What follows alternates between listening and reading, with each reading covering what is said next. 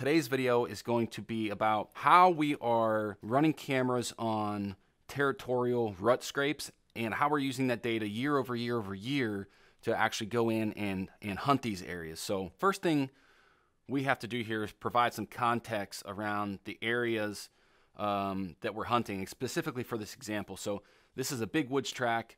We're talking 80, 90, 100,000 acres of, for the most part, unbroken timber. There's not a whole lot of structure, and I think that's the most important thing. You know, when you're looking at these big woods, that term big woods, a lot of guys say 5,000 acres. Some guys say 2,000 acres. The term big woods for us, regardless of the size of the parcel, really just means there's not a whole lot of structure around. So you're looking at topography, terrain features that are really adding some kind of structure. Maybe it's some TSI that's adding some structure in that area. So for this specific example, take a look at our map.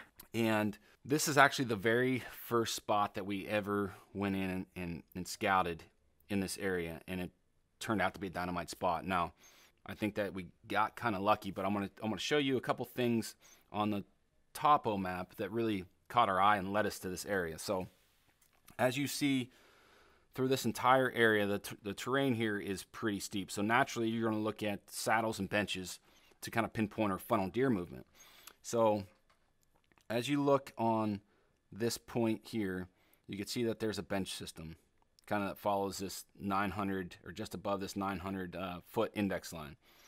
And as that wraps around this drainage, it ties into what is not really a saddle.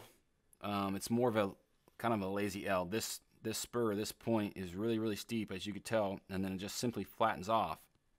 But what is intriguing in this spot is this bench at this 900 foot index line ties right into here.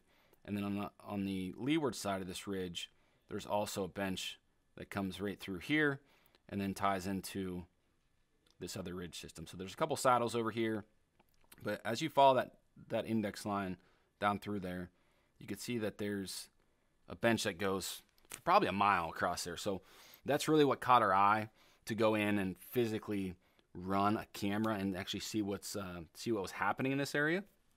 And what we found out was it's basically a cruising spot during the rut. We've had a camera there for several years, since 2016, maybe even 15, and the camera is basically dead the entire season until about the 27th, 28th of October, when deer are starting to, or bucks specifically, are starting to range out a little bit and lay down sign in that sign phase. So in this bench, and the reason why we actually hung a camera here, on this bench where it ties into this, again, not really a saddle, but just this flat spot in this ridge, there's two scrapes. So those were plain as day to see in our postseason scouting. We hung cameras there, and then initially saw zero activity all through the summer, all through the early part of the season. But then again, during the sign phase in late October, during scrape week, bucks starting to range out and freshen that scrape up and actually physically start to use that scrape. And the interesting thing is that scrape, or those two scrapes, stayed active all the way through December. So it's the entire month of November into December when these bucks are actually cruising. Now, we're going to show you some pictures of some bucks from 2019 and bucks that have already been into that location in 2020. Some of these photos are going to be at night, but that's not really concerning to us. It's still a spot that we would go in and hunt, because I think some of the nighttime movement is basically going to be geared towards weather, and some of the daylight stuff is also going to be geared towards weather. So this isn't necessarily a spot that we're going to go in and hunt on maybe a specific day for a specific deer. It just doesn't play out like that. But this is more of a spot that you would go in and sit during a certain time period or window, and you would sit there every day. And if you were able to do that mentally, stay disciplined enough to go in and hunt this rut spot for, let's say, 5 to 7 days, you would surely have a chance at a 130 plus caliber deer, a couple really, really big deer on camera here. So let's take a look at some of the trail camera pictures and break them down. So as we mentioned, this spot really doesn't heat up until the later part of October. As you can see here, this small little 8-pointer came in October 28th. And the biggest thing that we gained from this information or this specific photo is us realizing we have no way of telling where this deer came from this photo, which led us to add another camera further down the ridge on another scrape. So this is an area where, again, this is more of a rut territorial type scrape where cruising deer are going to come in and check those scrapes and check that sign. It's not necessarily a primary scrape. That's why we're saying that this is a spot that you really need to hunt 3, 4, 5, 6 days and catch these bucks on long movement versus going in and targeting a specific deer. But as we click through some of these pictures from 2019, again, we caught a deer coming down the ridge. We have no way of telling if he came from the steep or if he came up from one of the benches. And so again, the same type of information is gathered from this specific picture. So we added a camera further up the ridge. So now, jumping back to our map, what we have here from those two pictures, we started with a camera right here, right where that ridge starts to flatten out, and we added a camera here on this ridge, and then we added one just up towards the top. So now we have 3 cameras on that ridge and able to better decipher that line of movement, whether that's coming straight down this ridge, straight up this ridge, or if bucks are just indeed using this bench and crossing at this low spot. So let's go back to some of these photos. So there's first daylight activity in the spot, October 28th, and then the second daylight activity, November 1st. So again, this is that same small 8-pointer coming in, working that scrape, November 1st. So for us to go in and hunt this spot, it's an area where we're probably going to start throwing some sits at it November 1st.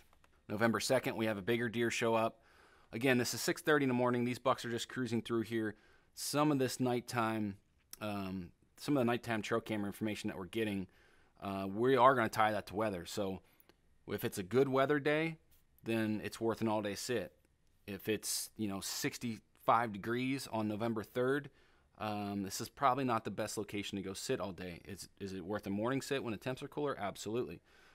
As those temperatures start to increase, more than likely those bucks are going to be laying on their bellies, not moving or ranging as far out during the day. So keep that in mind as you guys are analyzing your trail camera pictures. So November 4th is really the first time a truly big deer shows up on camera. Again, 2 o'clock in the morning. Again, that same deer comes back November 8th, 8:30 p.m. So we're getting a little closer to daylight. November 9th, we again have daylight activity. As you'll notice, so far with 3 daylight pictures in this spot, every daylight picture has been in the morning. And I think that's a pretty big deal. Again, referring back to those cooler temps with bucks ranging out on these long movements in the mornings while the temperature's cooler, and then being less active through the day as those temperatures start to rise. November 11th, that big deer shows back up in the middle of the day, cruising. You can see his tongue hanging out. He's more than likely locked on a doe. November 14th, the big deer is back again, 2 o'clock in the morning. Check that scrape, and proceeds. Now we're into December with some different bucks showing up. Now, the interesting thing in this photo specifically, you'll notice a younger deer, but a big framed 8-pointer coming through there the 12th or the 7th of December. And we may have had this deer on camera a little earlier, but fast forward to 2020, and this deer is actually in that spot September 28th, or what we believe to be the same deer. So there's a giant 8-pointer in there, which I think this picture is probably an outlier, as typically we've never, in 4 years of running cameras in this spot, we've never had a deer on camera this early.